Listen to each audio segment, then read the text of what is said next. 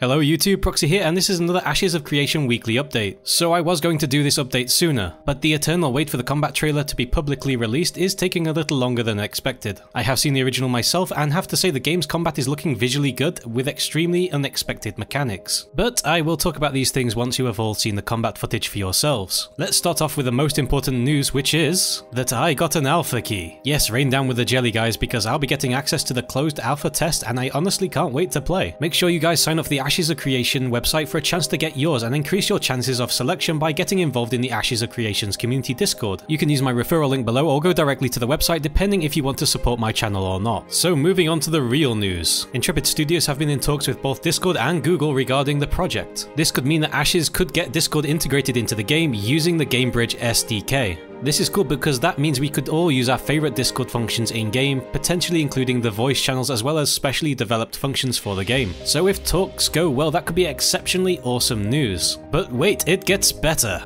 If talks with Google also go well, this could mean Ashes could be hosted using Google's new cloud server tech, which means instead of small community servers we could get one big server for each region, supporting a much larger population than most MMORPGs offer. Now that would be extremely awesome, right? But as always, talks are still going on and these things might not come to pass, and are not confirmed to happen just yet, but nonetheless it is exciting news. Also this week in the world of Ashes we had some exclusive information released on the Discord. I cannot show you in the video what is there, but join the Discord and get involved and see the sneaky content leak for yourselves. Here's some concept art of an in-game mount, for example.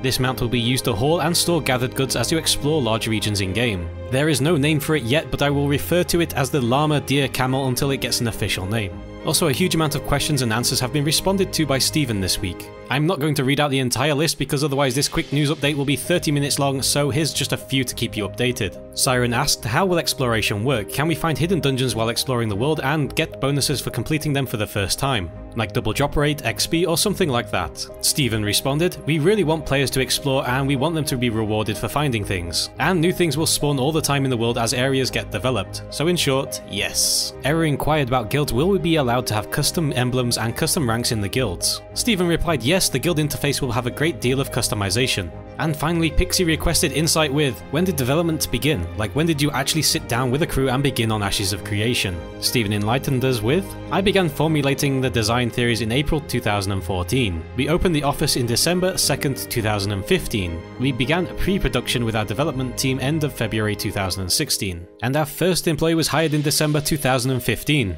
Well, that's it for this week's Q&A. If you want to see the full list, join the community Discord. I will most likely cover the combat video separately and hopefully we'll get to see the full version of it soon. If you enjoyed this video, don't forget to like and subscribe, and as always guys, thanks for watching.